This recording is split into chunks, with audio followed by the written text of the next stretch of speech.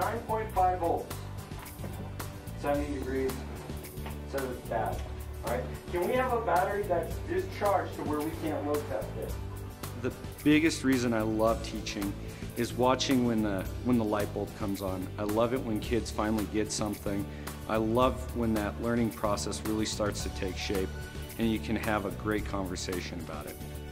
Well, when I first learned that Brian Locke was a candidate for Teacher of the Year, I thought to myself, they couldn't have found a better teacher, a well-deserving teacher.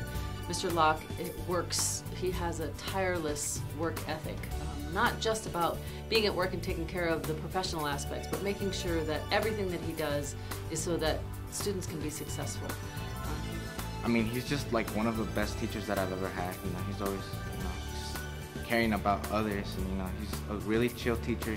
He's never put anybody down for being a slow learner in this class.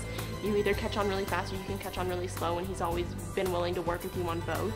And I think that's really good because it is hard to catch up with kids who learn faster, progress with kids who don't learn slow. I think the biggest thing for me is it's not so much the subject I teach, it's keep learning, keep moving forward, and also to have high standards. Always try and improve, always try and do things better. He really is an extraordinary teacher, and he really stands out in my mind as being one of the very best teachers.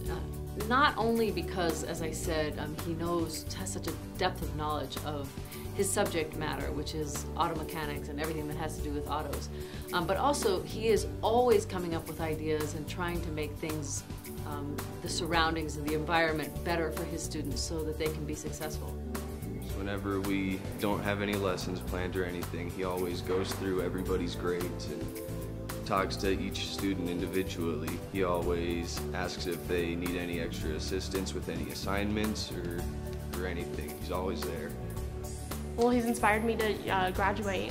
For a long time I wasn't wanting to come to school and wasn't wanting to finish, and here I am, a month away from getting my high school diploma, and he's definitely pushed me to be the best that I can be in high school, and I don't think I could thank him enough for that.